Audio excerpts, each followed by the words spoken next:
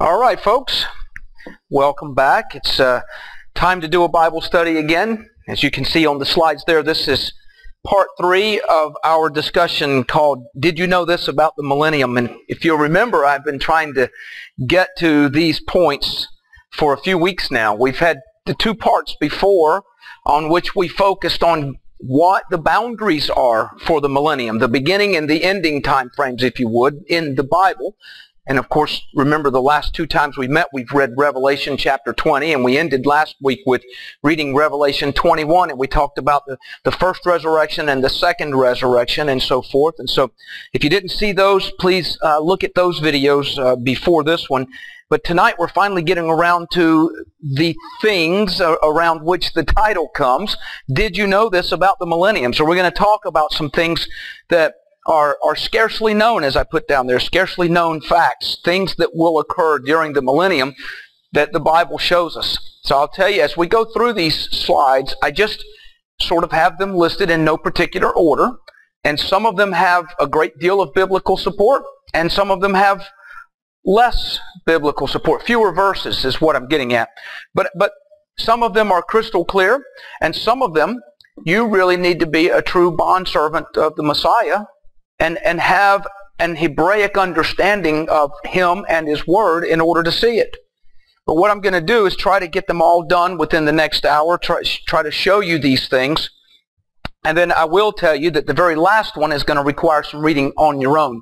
It's going to take you to the book of Ezekiel, and you're going to have quite a bit of reading on your own there. So I'll show you that one when we get there. So for now, let's open with the word of prayer, and we're going to begin.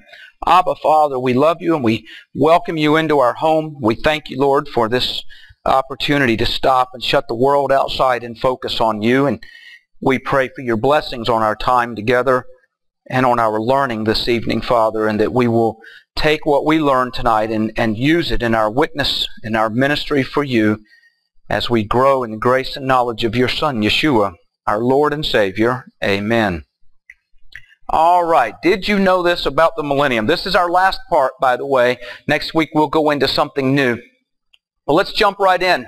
First thing, did you know that God is going to reunite both of the houses of Israel in the land? And I put there in the yellow, right, Eretz Israel. That's Eretz is the Hebrew word for the land. And so when I say in the land, I'm talking about in the land of Israel, in the promised land that He gave them. And He's going to physically rule over all nations from Jerusalem. Now, earlier in this lesson, I told you that there is absolutely nothing in Scripture that says that He's going to rule from what we physically call Jerusalem today. That is up for debate. The Scriptures clearly show Jerusalem. They clearly show the land. The exact place, I can't say. If Jerusalem is changed in the future during the millennium, I can't say. My personal belief is that it will be Jerusalem as it is today, as it has been for thousands of years. So I kind of wanted to clear that up because I believe it was in part 1 when we said that there was nothing in Scripture that absolutely says it has to be as it sits today. That is true, but I do believe that we should understand it as Jerusalem as it sits today. We're promised in Scripture that He will sit on His father David's throne, which was in Jerusalem. And I'll show you some support for it literally being the Jerusalem that we know on the map today. So Psalm 20 verse 7 tells us that some trust in chariots, some in horses, but we will remember the name of Jehovah our God. And of course that's leading into other biblical support. Let's go to Ezekiel chapter 37. I want to read this to you. Ezekiel 37 and verses 15 through 28, where we're going to see evidence of this uniting of the 2 houses of Israel and His ruling from Jerusalem. So Ezekiel 37, beginning with verse 15. The word of Jehovah came again unto me, saying, Moreover, thou son of man. Of course, we're in the book of Ezekiel, and if you're familiar with the book, God refers to Ezekiel as Son of Man quite often in this book. He says, Moreover, thou son of man, take thee one stick and write upon it, for Judah and for the children of Israel, his companions. Then take another stick and write upon it, for Joseph, the stick of Ephraim, and for all the house of Israel, his companions. So here we see the two houses, Judah and Ephraim. Verse 17, and join them one to another into one stick, and they shall become one in your hand. And when the children of your people shall speak unto you, saying, will you now show us what thou meanest by these? Say unto them, thus says Jehovah God, behold, I will take the stick of Joseph, which is in the hand of Ephraim, and the tribes of Israel his fellows, and will put them with him, even with the stick of Judah, and make them one stick, and they shall be one in my hand. And the sticks whereon thou writest shall be in thine hand before thy eyes. And say unto them, thus saith Jehovah God, behold, I will take the children of Israel from among the heathen, whither they be gone, and will gather them on every side, and bring them into their own land. Now I want to take a moment here and do a little commentary. This verse is one of the key verses that I believe supports the fact that those of us that understand our Hebraic heritage, those of us who understand that Jesus Christ was a Jew, those of us that understand that the way to salvation is when God created one new man, and he says there is no more Jew, there is no more Greek, there is no male nor female, but one new man. Those of us that understand Paul's writings in Romans chapter 2, the last two verses, 28 and 29, when he talks about who is a Jew, when he's speaking of who is a child of God. It is the circumcision of the heart. Those of us who understand that the Torah is binding, that God is the same today as he was when he wrote on the tablets on the mountain of Mount Sinai. Those of us who understand our position in a Hebraic mindset, serving a Hebraic mindset God, will understand this verse as saying that we are indeed a part of the chosen people. We are indeed circumcised of the heart and a Jew, and we are indeed his people, Israel, scattered amongst the heathen. So when it says right here, and let's read that one again, he says, I will take the stick of Joseph, which is in the hand of Ephraim, and the tribes of Israel his fellows, and will put them with him, even with the stick of Judah, and make them one stick. And I will take the children of Israel from among the heathen, whither they be gone, and will gather them on every side and bring them into their own land. This is God saying he will unite the two houses, and those of us of the house of Ephraim who are scattered abroad will be included in this bringing back to our land Israel. That's Israel, okay? Moving on with verse 22, and I will make them one nation in the land upon the mountains of Israel, and one king shall be king to them all, and they shall be no more two nations, neither shall they be divided into two kingdoms any more at all. Neither shall they defile themselves any more with their idols, nor with their detestable things, nor with any of their transgressions, but I will save them out of their dwelling places wherein they have sinned, and will cleanse them. So shall they be my people, and I will be their God. And David my servant shall be king over them. That right there is a Bible study in itself. Those words, David my servant shall be king over them. And they all shall have one shepherd. And they shall also walk in my judgments, and observe my statutes, and do them. And they shall dwell in the land that I have given unto Jacob my servant, wherein your fathers have dwelt. And they shall dwell therein, even they and their children's children forever, and my servant David shall be their prince forever.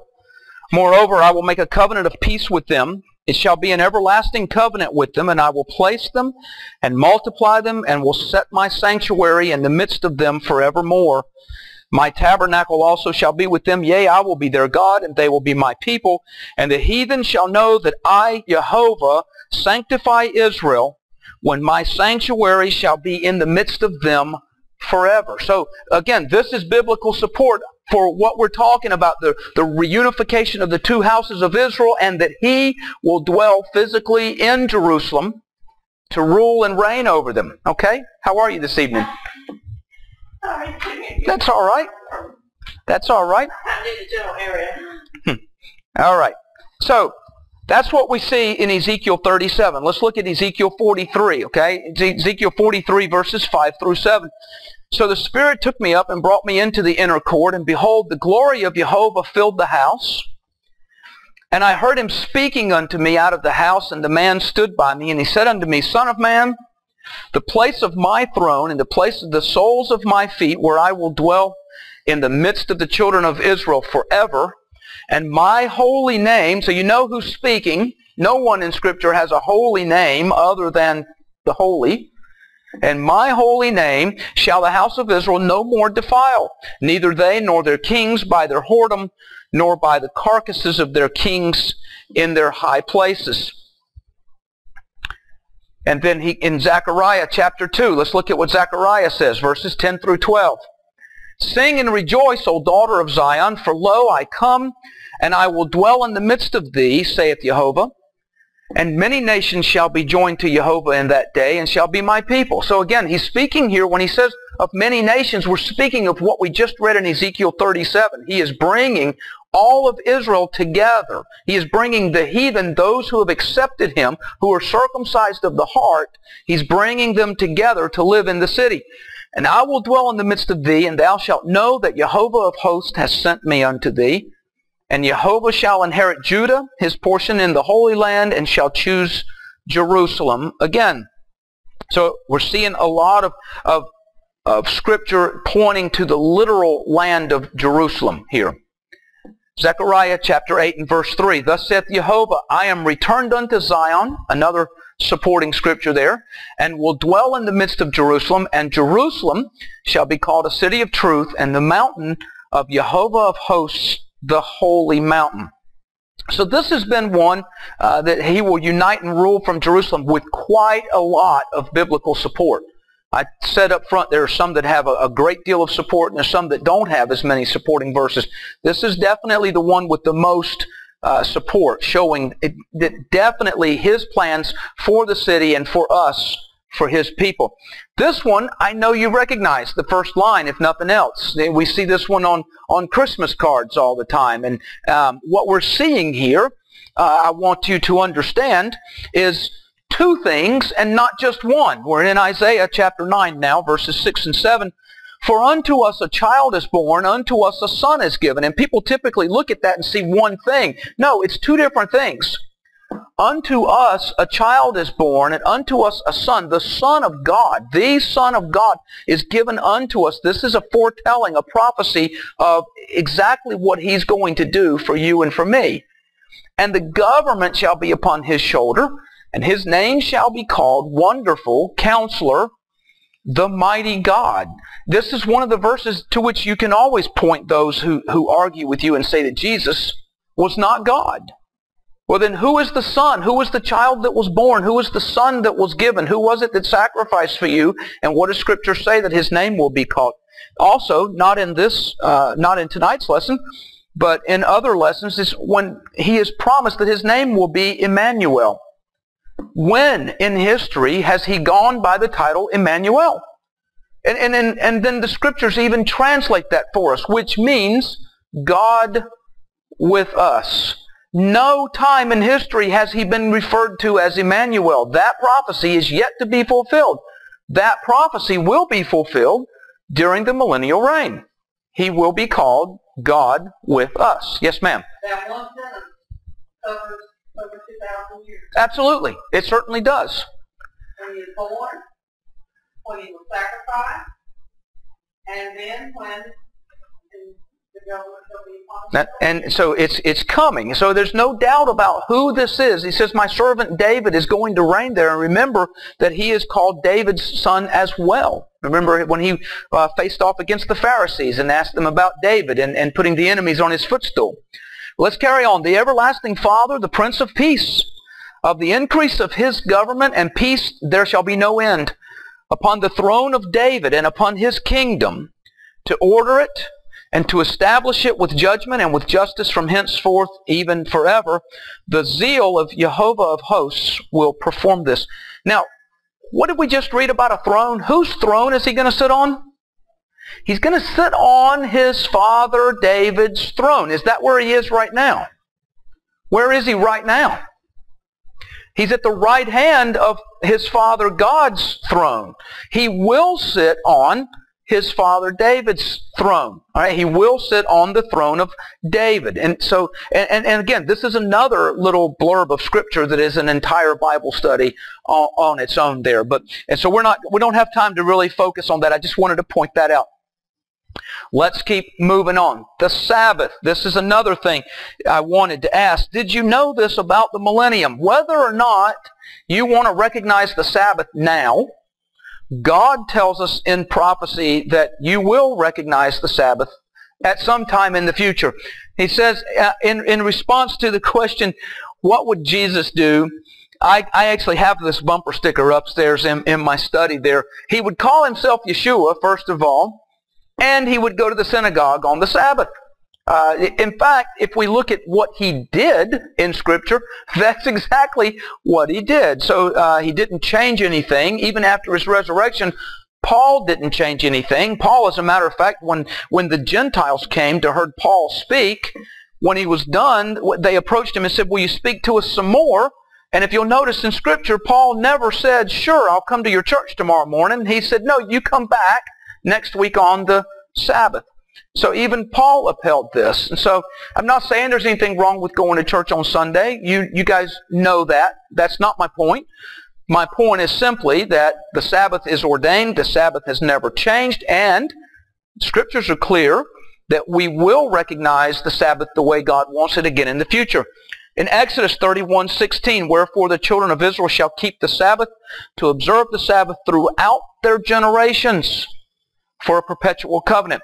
We just talked about Romans chapter 2, the last two verses, 28 and 29. Paul defines who Israel is. If you are circumcised of the heart, he says, who is a Jew? Is it he that is circumcised of the flesh?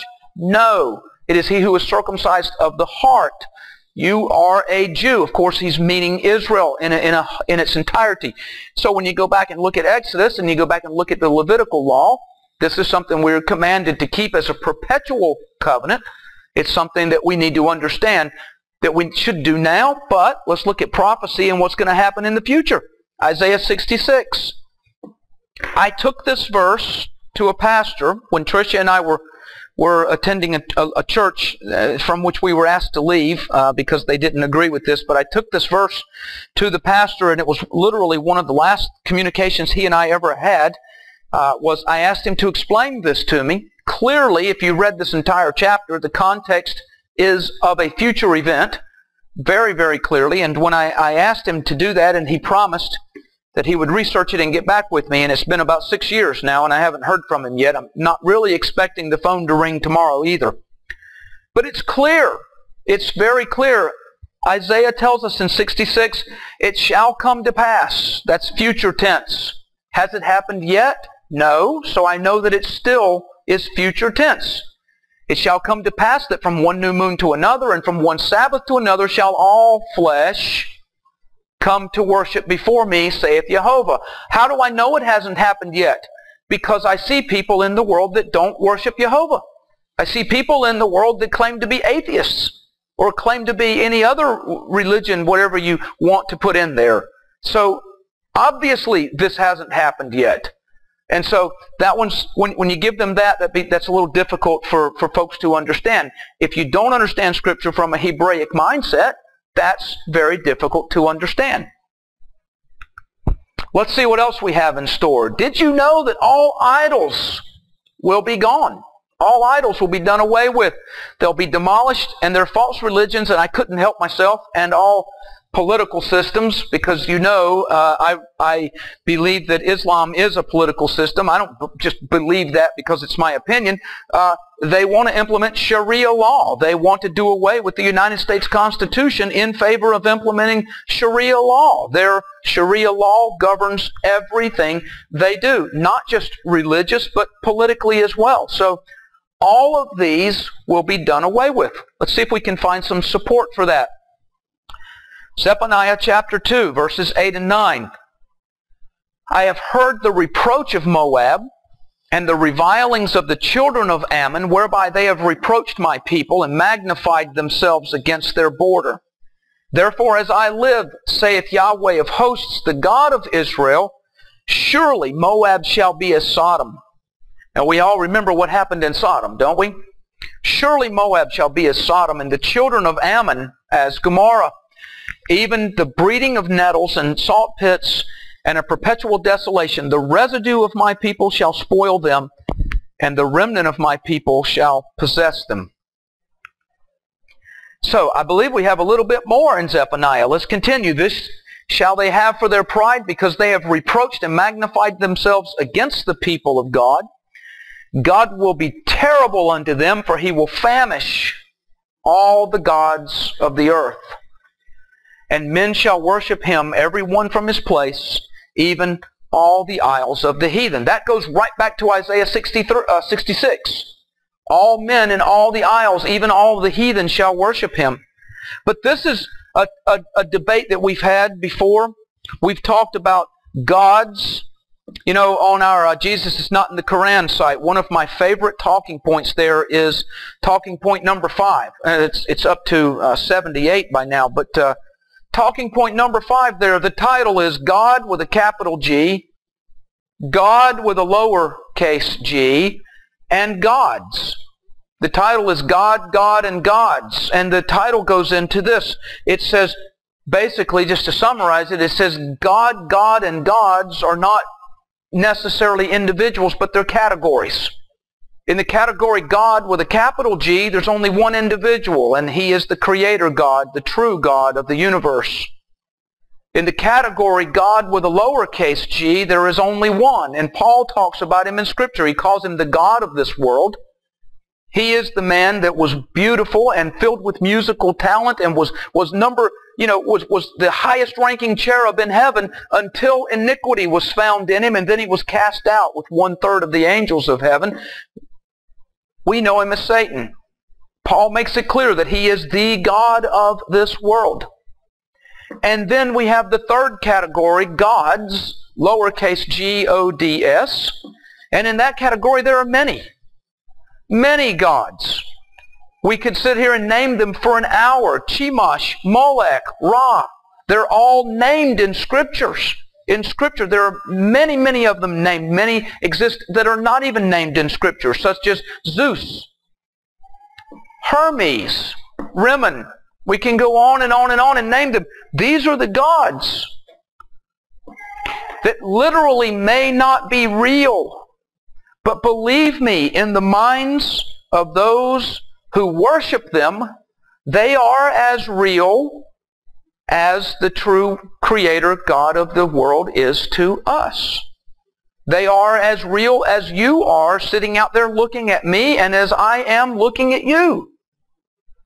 So what we know to be false, when God says here in Scripture that he will famish all the gods of the earth, what he will do is he will make those that worship them realize that they are nothing, that they are non-existent.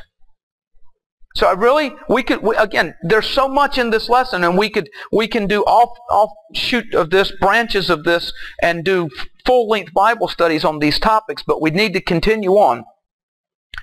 So the curse, did you know that the curse will be gone? You know that we're under the curse right now? The world itself is under the curse. Paul tells us that the world itself is groaning under the curse, and everything will be lifted. If you've ever gone outside on a beautiful Saturday morning or Sunday morning or any day of the week, if you've ever gone outside and just been stopped in your tracks by the beauty that is God's creation, I hope the very next thing you think is, praise your name, it's this beautiful under a curse. Just imagine when the curse is lifted, what we're going to experience. Imagine what Adam and Hava, Adam and Eve, experienced in the garden whenever they were there before the curse. The curse on the land will be lifted, and the carnivorous animals will no longer eat meat. Here in Isaiah 11, it says, the wolf also shall dwell with the lamb, and the leopard will lie down with the kid, and the calf and the young lion and the fatling together, and a little child shall lead them. Now, I will tell you that it is my belief that, again, if we had time to read the full context of the Scripture, I do believe that this action by the animals might be limited to the immediate area of Jerusalem, of the city of Zion, of where God is dwelling on David's throne. It may not be worldwide. A full reading of Scripture would show you that, would evidence that for you. But again, another entire Bible study. Miss Kathy, did you want to add something? No, I just had something that occurred to me. I'm not going to sit here and say that it's wrong for somebody to be vegetarian because I don't think it is. But it just came to my mind that the curse is on the land and the carnivorousness is part of that curse. And it's not that I don't think it's wrong for anybody not to do it, but some people make such a religion of being vegan or vegetarian. Right. And it's almost like that is there. It's like, in your face, God, I will not live under your curse. Well, that's a good point. I mean, I'm not saying it is. I'm just saying that it's like, sure. It's like a human saying, I'm going to be my own God. Right. I understand. That's a good point. But we have a little bit more in Isaiah here. He goes on, and the cow and the bear shall feed. Their young ones shall lie down together, and the lion shall eat straw like the ox, and the sucking child shall play on the hole of the asp. And the weaned child shall put his hand in the cockatrice's den, they shall not hurt nor destroy it in all my holy mountain. Which is one of the reasons that I believe, if you take all of this in context, that it is probably limited. For the earth shall be full of the knowledge of Jehovah as the waters cover the sea. So the curse is going to be gone. Did you know that the Levites will once again run the temple? This is coming up to some really interesting facts here as we go here. Yeshua will reestablish the priests to serve in the temple because he will be unable to serve as the high priest while he's on earth. Why is that? Well, we're going to look at some of the other facts and you will see how this happens. Now, I had one verse here, but this is one that I absolutely had to show you the context. A couple of times tonight I've asked you to go back and read the context to understand the point we're making. In this one, I need to show you the context because what we're looking at here will be the last verse, verse 21. But this is actually starting up at verse 17. I just forgot to change the numbers down at the bottom of the slide. But he says, "For I know their works and their thoughts." As we read this, it will come evident who they are. "For I know their works and their thoughts. It shall come that I will gather all nations and tongues." We've talked about this twice already tonight. Who is he talking about? He's talking about all of those who have been scattered around the world. And those who are joined, as Paul says, grafted in. Okay, that's who he's talking about. "And they shall come and see my glory.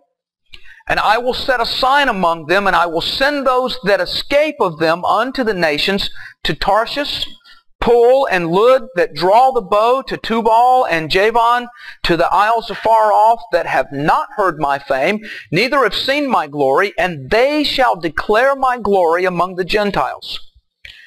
And they shall bring all your brethren." Now, well, let me just finish reading that, then we'll ask this question. "And they shall bring all your brethren for an offering unto Yahweh out of all the nations upon horses and in chariots and in litters and upon mules and upon swift beasts to my holy mountain Jerusalem, saith Jehovah, as the children of Israel bring an offering in a clean vessel unto the house of Jehovah. And I will also take of them for priests and for Levites, saith Jehovah." Now, we know from the top down, the reason we needed to do this one in context, "For I know their works and their thoughts, and I'm going to bring them back to the nations." And then I said, "And they shall bring all your brethren for an offering." Who is he talking about, guys? What he's talking about here, all of the tongues, all of the nations, all of those that are either scattered abroad, natural born Israel by blood, and the heathen, the Gentiles, who have heard God's call and have accepted and are circumcised of the heart, as Paul says in Romans 2, and are therefore children of God, one new man, one people, if you would, and he's going to bring back, who are they going to bring back? He says, your brethren. Who's he talking to? He's talking to an Israelite, Isaiah, and he's saying that these people will minister to true Israel, those who have denied Jesus as their Savior. They will bring the true Israel back. And then he says near the end there, as the children of Israel bring an offering in a clean vessel into the house of Jehovah, and I will take of them. Well, who has been the them and the there and so forth throughout this entire passage? You and me. You see, he's going to take you and me, those who are circumcised of heart, those Gentiles who are grafted in, he is going to take of them and make them priests. Isn't that what we read in the book of Revelation? That we will reign and rule with him as what? Kings and priests. I know for a fact that's what I look forward to. This goes all the way back to the lesson that we had about the body versus the bride. Do you think for 1 minute that anyone who would have the audacity to say, and I know this is a little irreverent every time I use it, it sounds harsh, but it's said to make the point. But do you think for 1 minute that anyone who would say, thank you for that blood on the cross, but I'm not doing anything for you in return, do you think that they deserve to reign or rule as kings and priests, or to have a special intimate relationship with him, with the king, with the king? No. It is those who will be waiting, who will know when the return is coming, and who will be ready with their lamps filled with oil, who have been walking the walk according to the law, who have been, as we said on the Facebook page this week, hitting the mark. Remember, we talked that the definition of sin is missing the mark. Well, we're going to turn to the left and to the right, but God's Word says that it will guide us back towards center all the time. That is who the word them in this last verse is referring to. I will take of them for priests and for Levites, saith Jehovah. So who's going to run the temple? You and me, us, those who strive to have an intimate relationship with him. He will reward by making you a minister. When I was at Shalom Peniel, and the second night that I was there, and I do that, you guys that have seen me do that many times, but I like to poll the audience. I go, who's saved? Raise your hands. And everybody raises their hand. Good. Who's in full-time ministry? And I get 1 or 2 hands. The pastor and somebody else. Wait a minute, something's wrong. If you raised your hand to the first question, you should be raising your hands to the second question. If you're his, be his. That's how you get to this place. So I hope you understand the context there now and know what he's talking about. That's why that one took some time. You look like you're about to bust. Back to the previous lessons on the bride versus the body. Yes. Because if you'll go back to when in the Old Testament, when they came in and they were given the land, then they divided up the land into everyone except the Levites did not get land. That's right. Because they were the ones that were bride of God. That's a very, very good point. Thank you for bringing that out. That's exactly right. If you go back and you look at the book of Numbers especially, where things were divided out, that the Levites were not given the land. That's exactly right. They were special unto God. All right, let's move on. Did you know that the saints will rule and judge? Well, we just really covered that, didn't we? I mean, on the previous slide, we went into such detail about what we've read in Revelation and our reigning and ruling with Messiah. We've already covered that, but the saints will rule and judge the nations of the earth as well. Daniel, I love the book of Daniel. We really need to do, it's been a few years since we did an in-depth review of Daniel, especially chapter 9, the last 4 verses of Daniel 9. We really need to do that again soon. But in Daniel chapter 7, we read, until the Ancient of Days came, and judgment was given to the saints of the Most High, and the time came that the saints possessed the kingdom. Again, need to go back and read all of this for context for yourself. There's so much in this lesson. I'll tell you, there are 16 points here altogether. I didn't number them or anything, but there are so many of them that I gave you the actual keys to the points that are being made. But you could spend the next several weeks going back and reading the context of these verses to fully understand what's going on. Daniel continues, thus he said, the fourth beast shall be the fourth kingdom upon earth, which shall be diverse from all kingdoms, and shall devour the whole earth, and shall tread it down and break it in pieces. And the 10 horns out of this kingdom are 10 kings that shall arise, and another shall rise after them, and he shall be diverse from the first, and he shall subdue 3 kings. There's just a lot going on in Daniel here as we continue 25 through 27.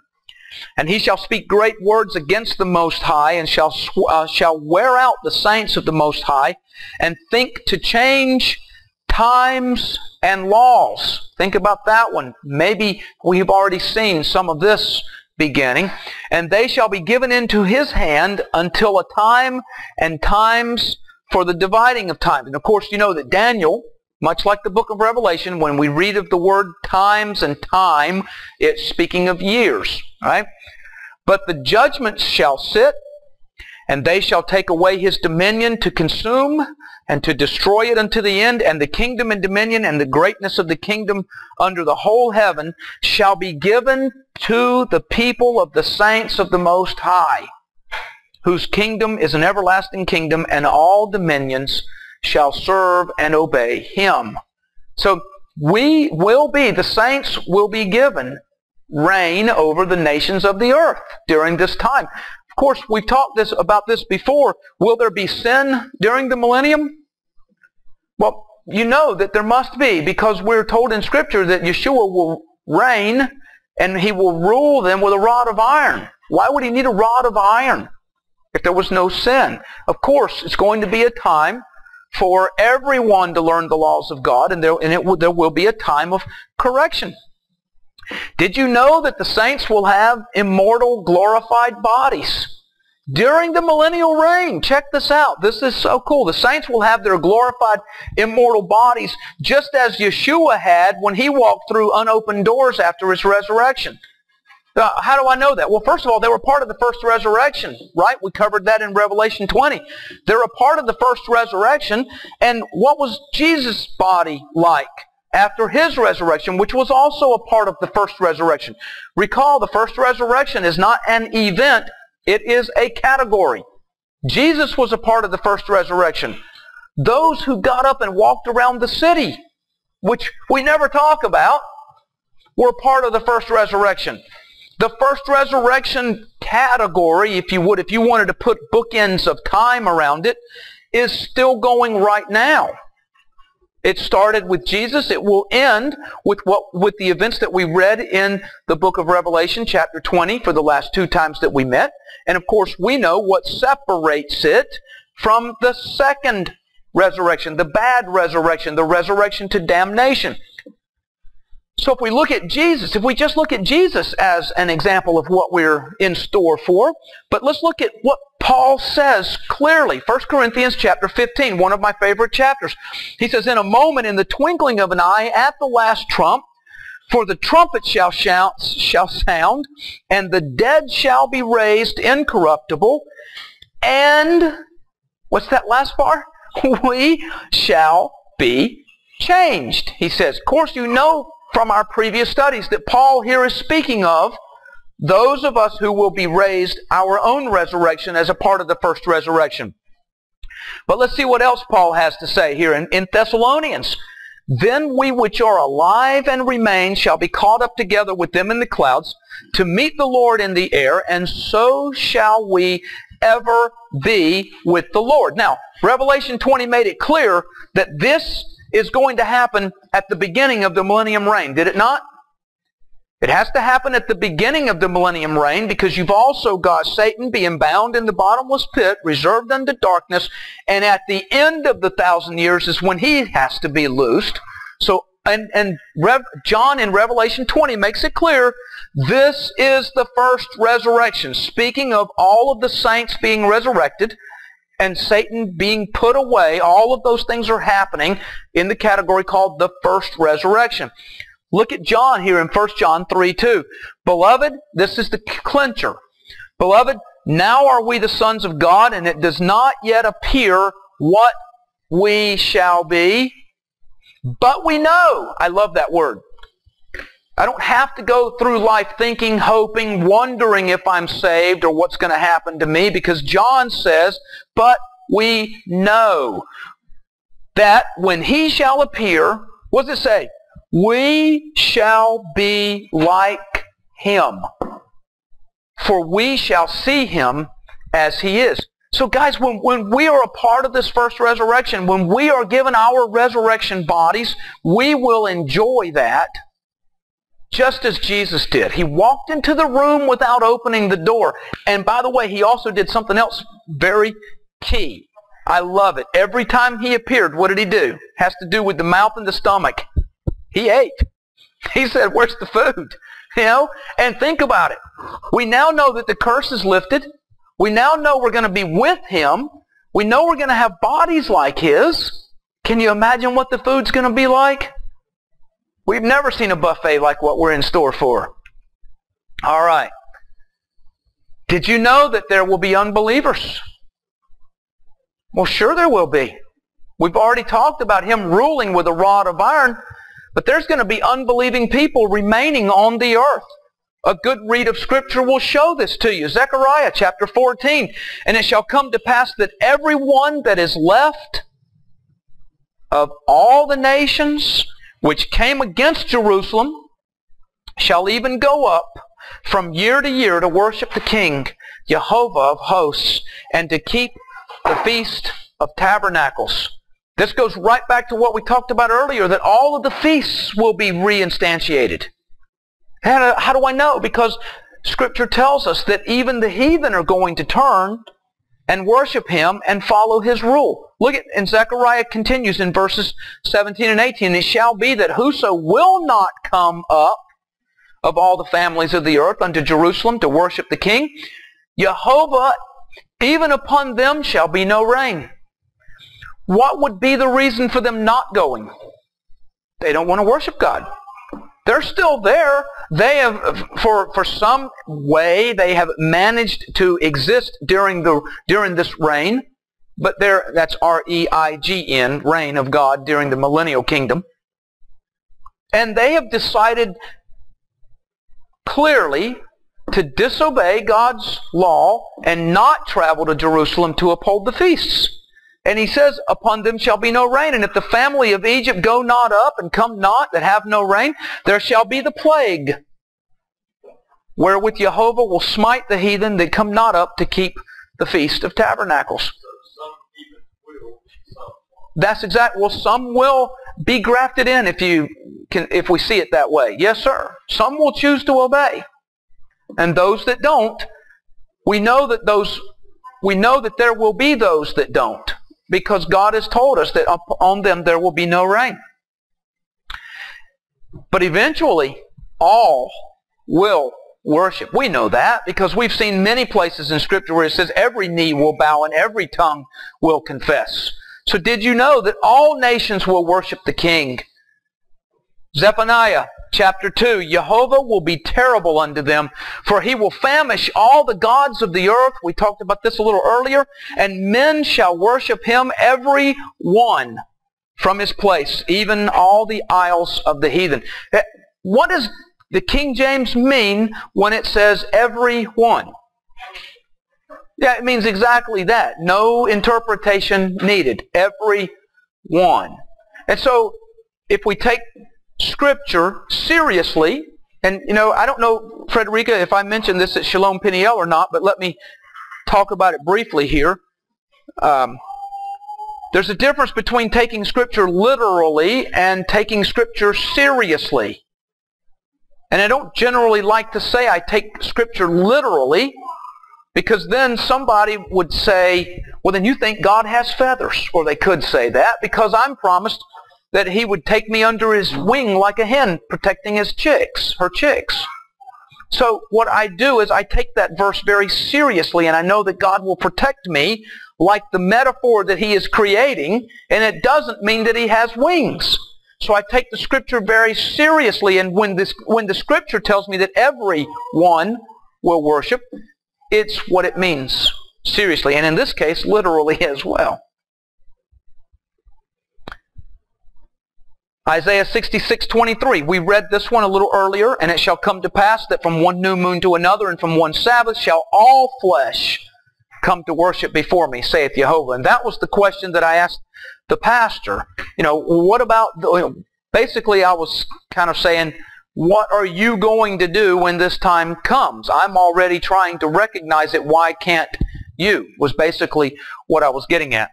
Zechariah 14, and it shall come to pass that every one that is left of all the nations which came against Jerusalem shall even go up from year to year to worship the King. Again, we read that just a few slides back. So, we're getting through the points here. Now, this is these 4 verses you saw on tonight's title slide. Micah 4, verses 1 through 4. And you're going to see this slide 3 times because there's 3 points upcoming that are all supported by these verses. Okay? So I tried to underline the key points here. But all will worship is supported here in Micah chapter 4. But in the last days, that's how I know it hasn't happened yet. In the last days it shall come to pass that the mountain of the house of Jehovah shall be established in the top of the mountains, and it shall be exalted above the hills, and people shall flow unto it. And many nations shall come and say, Come and let us go up to the mountain of Jehovah, and to the house of the God of Jacob, and he will teach us of his ways, and we will walk in his paths. For the law shall go forth of Zion. Now wait a minute. I have to ask every time I read this. This started off, but in the last days it shall come to pass. 2 questions. Are we in the last days and has it come to pass? No and no. Which means what we're about to read is future tense. And in the future tense we read, the law shall go forth of Zion. So I'm telling you that anybody who would stand in front of you and proclaim the law has been done away with or the law has been nailed to the cross is guilty of leading you astray. That is not supported in Scripture.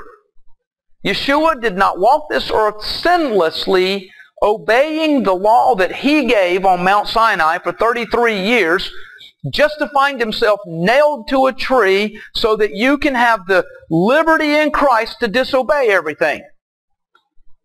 How shameful to live that way, and how pathetically shameful to teach and preach others that it's okay to live that way. Not supported in Scripture. The law shall go forth of Zion, and the word of Jehovah from Jerusalem.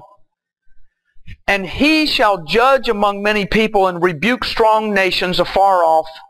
And they shall beat their swords into plowshares and their spears into pruning hooks. Nation shall not lift up a sword against nation, neither shall they learn war anymore. But they shall sit every man under his vine and under his fig tree, and none shall make them afraid. For the mouth of Yahweh of hosts hath spoken it. I mean, tell me, guys, as you read that, is that not a wonderful sentiment to think about living in that environment? Think about that world that Micah painted for us here. What a beautiful surroundings there. So, and again, we will see these 4 verses again a couple more times tonight. But just to support, all will come up and worship at Zion. All will keep the feasts. We've already kind of looked at this earlier tonight, but again, Isaiah 66:23, it shall come to pass that all will come to worship before me, he says. And again, from one Sabbath to another. Zechariah 14:16, we saw this one as well. Everyone that is left of the nations which came against Jerusalem shall even go up from year to year to worship and to keep the Feast of Tabernacles. All will keep the feasts. The dietary laws make a comeback. Did you know this? You know, my stance on the dietary laws is very, very simple. God hasn't changed. God made you. It would be the exact same as if you were an engineer and you built a machine and then you said it needs 5W30 oil, and then you sell that machine to someone and they go and put 10W40 in it and it doesn't work right. When they bring it back to you, you would have all rights to say, I told you what it needed. If you didn't do it right, I can't help you. I heard a pastor one time say this, and I do not agree, so I'm just relaying just as kind of a poke in the eye to drive the point home. I heard a pastor say, as he was traveling and teaching somewhere, someone come up and says, will you pray for my husband? You know, he's been really sick or something along that line. And he says, well, does your husband obey the dietary laws of the Bible? No, he doesn't. Well, then no, I won't pray for him. That's a little harsh, but it drives the point home. The point that guy was trying to make was not to be rude or mean or hateful. The point he was trying to make was, why should I intervene for your husband's health if your husband's not even going to intervene for his own health? Start with that. Do it his way. God says there are certain things that we shouldn't eat. Peter's vision did not lift or eliminate those laws.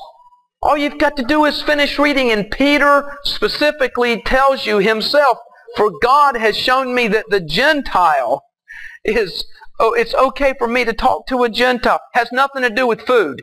Again, one of those metaphors that God uses. He does that a lot.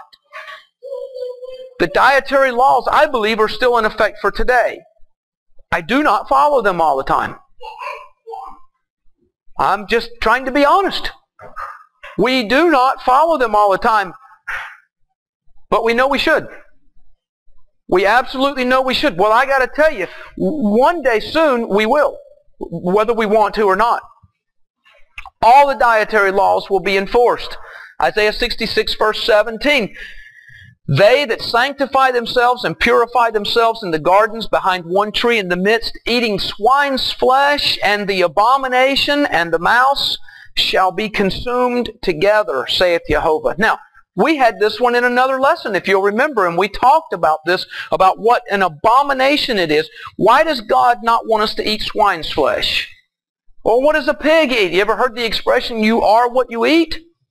What does a pig eat? Well, I still do. I love lobster. But have you ever seen a Discovery Channel show of what the lobster eats?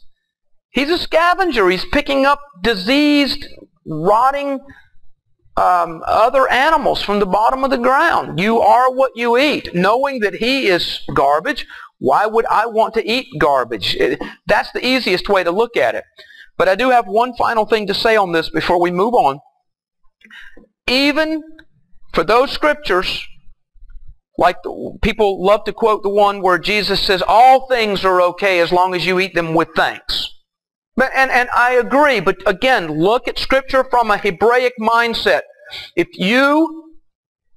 I came to you right now and said, all things are okay for you to eat, there's nothing out there that will hurt you, are you going to have an urge to jump up, go in the front yard, dig up a big fat juicy earthworm and eat it? You know why you would not? Because you've never done that in your life. So when Jesus was standing there and he's talking to Jews, when he says all things are okay to eat, none of them, not Jesus nor anybody who physically heard his voice, none of them said, hot dog, where's the next barbecue restaurant? I want a barbecue sandwich. None of them would think of that, because to them, the pig is just as dirty and disgusting as is the earthworm to you today. Think about it in context. That is not what Jesus meant. Think about Scripture from a Hebraic point of view and you'll understand what we're talking about a lot better. No Jerusalem, no rain. We talked about this. This one we've already read once. If able-bodied males don't visit Jerusalem during the Feast of Tabernacles, which just passed, by the way, as we're having this lesson tonight, there will be no rain in their land. Recall we saw that in Zechariah. It shall come to pass that every one that is left of all the nations which came against Jerusalem shall even go up from year to year to worship the King. And we come down, it shall be that whoso will not come up of all the families of the earth unto Jerusalem to worship the King, Jehovah of hosts, even upon them shall be no rain. And it will continue and get worse, that they will be stricken with a plague as well. So, when this occurs, God is serious. God is going to want us to do it His way. In fact, He wants that right now. I should say, when this occurs, God is going to force us to do it His way. Right now, we still have a choice. That's why we should study Scripture like we're doing here tonight, and we should implement these things now. Did you know there's going to be a long lifespan again? You know, when you go reading in Genesis and you read about the people that lived hundreds of years, and you know, of course, that Methuselah was the longest, the oldest man to ever live, and we just look at this and, you know, he's 400 years old and still having children. That's going to return. That is going to, part of the reason it's going to return, the curse is going to be lifted. You're going to follow the dietary laws. We're going to do things God's way. Therefore, all of the machines that He has built are going to be maintained the way the Creator ordered them to be maintained. And this is what He meant all along. But how do I know that they're going to live for hundreds of years? Scripture plainly tells us. And I will rejoice in Jerusalem and joy in my people. And the voice of weeping shall be no more heard in her, nor the voice of crying. There shall be no more thence an infant of days, nor an old man that is not filled his days, for the child shall die 100 years old. You know what that means plainly? Again, King James is not always the friendliest to get the point across. But what he's talking about is 100-year-old man dies, and people are going to wonder, why did he die so young? The child will die 100 years old, but the sinner, now listen, another reason I know that during this time there will be unbelievers, but the sinner being 100 years old shall be accursed.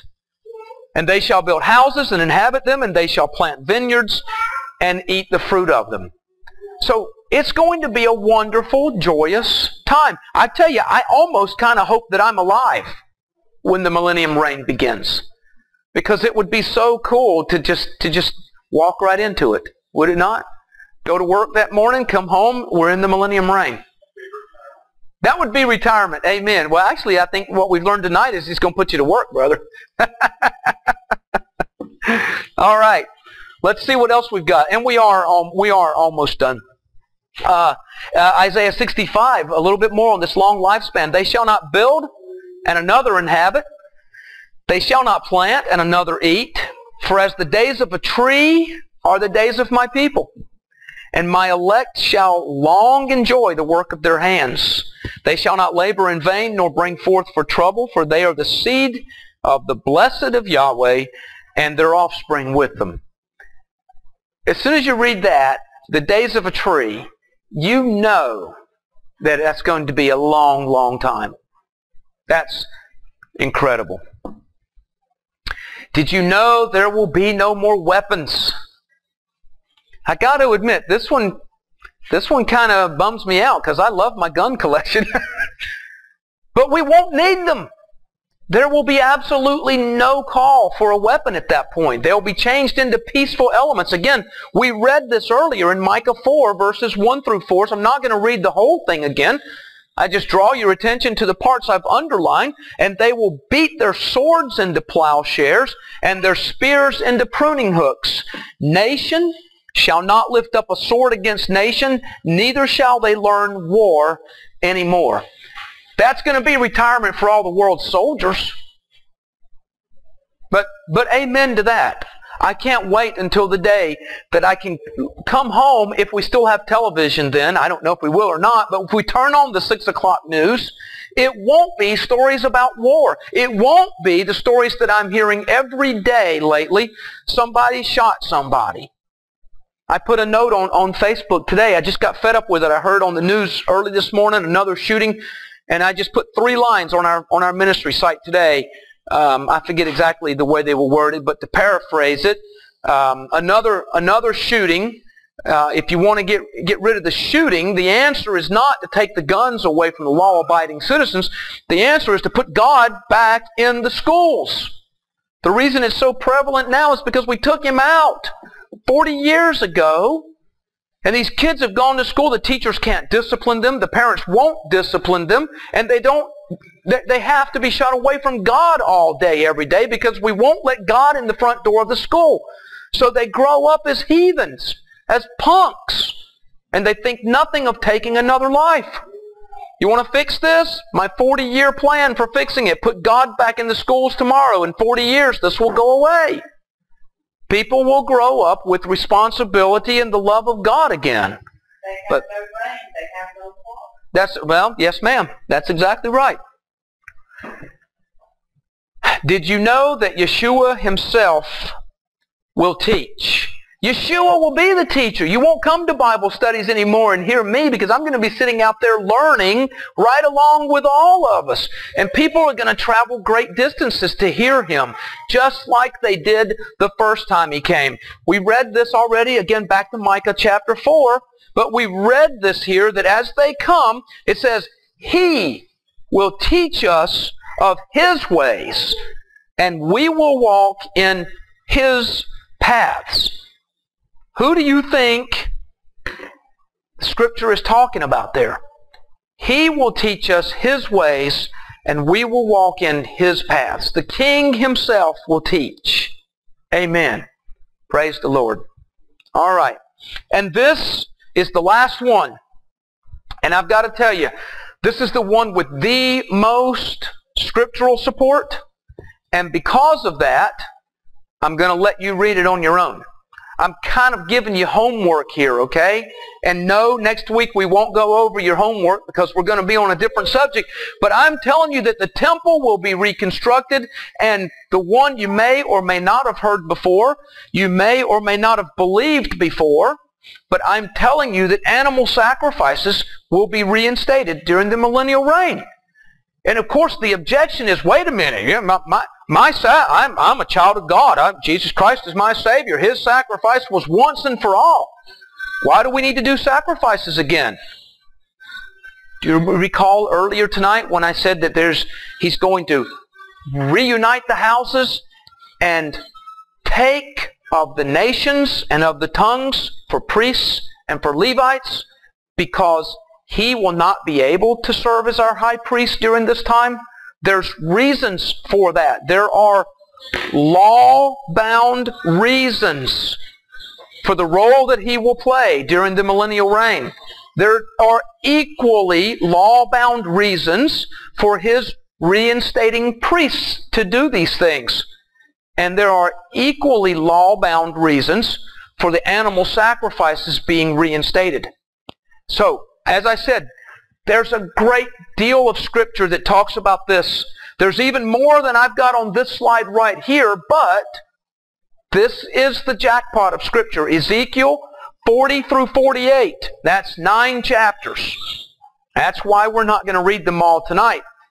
Ezekiel 40 through 48, but the focus, the real crusp of this is Ezekiel 43, verse 18, to Ezekiel 46, 24. And I'm going to turn to Ezekiel 43 right now, and I'm just going to read a couple of those verses. Ezekiel 43, and beginning at verse 18. Just to show you, this is the, if we say that Ezekiel 40 through 48 is our target, this subsection is our bullseye, okay?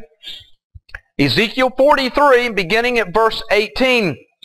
And he said unto me, Son of man, thus saith Jehovah God, these are the ordinances of the altar in the day when they shall make it, to offer burnt offerings thereon, and to sprinkle blood thereon. And thou shalt give to the priests, the Levites, that be of the seed of Zadok, which approach unto me to minister unto me, saith Jehovah God, a young bullock for a sin offering. And thou shalt take of the blood thereof, and put it on the 4 horns of it, and on the 4 corners of the settle, and upon the border round about. Thus shalt thou cleanse and purge it. Now, that's where I'm going to stop reading. I just wanted to show you the real crux of this. And I want you, as you read Ezekiel 40 through 48, when you look at these instructions God has given, as He's defining these ordinances for the animal sacrifices and so forth, go back to Leviticus and look at the same ordinances that He applied during the times of Moses and Aaron. Go back and look at what He applied then. Look at what you know Scripture says will be applied in the future and compare them. It really is simple. It really is as simple as understanding that God, at the end of Malachi, or Malachi if you're Italian, I love that, when He says, I change not, He meant it. When He said in Leviticus, when He outlined for Moses and for Aaron the ways that He wanted the sacrifices to happen, the responsibilities of the priest and of the high priest in the temple, He meant it for that day and forever. Granted, there is a reason we're not doing them now. There is a reason that we will in the future. What we need to understand is that this is what's in store for us, whether or not we physically die before the millennium. If we do not die, we'll walk right into it and this will begin. If we do die, we will be resurrected into it and this will begin. This is for you. This is for me. This we will experience. So, that was our last slide. I've got our question slide up there.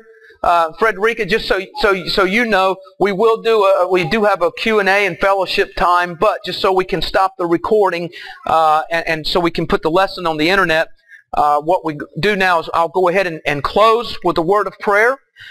And as I'm closing, folks, if you're watching this video on the internet, if this message has meant anything at all to you, this is our invitation slide. This is the slide that I would like. If you feel that Jesus Christ is calling you into His service, if you feel that you want to repent and accept Him as your Lord and Savior, as I close this message in prayer, I urge you to read this. And if it touches your heart, do it right now. Get on your knees and accept Him as Savior, and then let us know through our ministry sites, please. Abba, Father, we love You, and we thank You, Lord, for this so true and clear understanding of Your Word, Father. We know what's in store. You've told us what's in store. We pray, Father, for Your strength and for You to instill in us a desire to be what You want us to be, even now, Father. Don't allow us to go through life and then just have to change to conform to what You want us to be. Let us go through life with a desire, a will, and a way to change to conform to what You want us to be, Father. Let us understand now what it is You would have of us and show that in our walk and in our witness now, regardless of what the world thinks of us, Father. If we are in accordance with Your Word, then we are in accordance with You. Father, we love You, and as always, we close with a special prayer request for those who are serving our nation around the world in uniform, Father. We pray that You would protect them on the battlefield, that You would bring them home safely, and that right soon, Father. And in the meantime, Lord, until that is possible, if there's one that does not know You, does not know Your Son as Lord and Savior, send someone there right now, Father, we pray.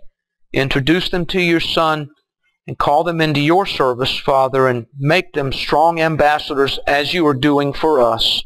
We ask this in the name of Your Son, Yeshua, our Lord and Savior. Amen.